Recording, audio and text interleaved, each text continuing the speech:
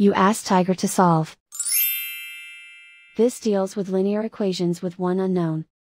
The final result is x equals -5. Let's solve it step by step. Simplify the expression.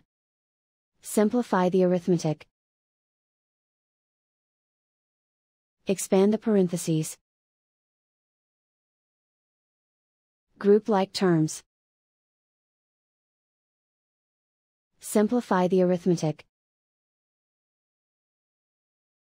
Group all constants on the right side of the equation. Add 10 to both sides. Simplify the arithmetic.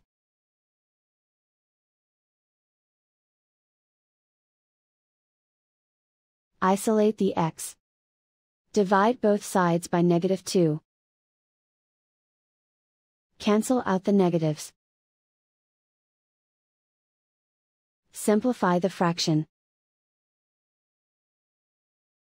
Move the negative sign from the denominator to the numerator. Find the greatest common factor of the numerator and denominator. Factor out and cancel the greatest common factor.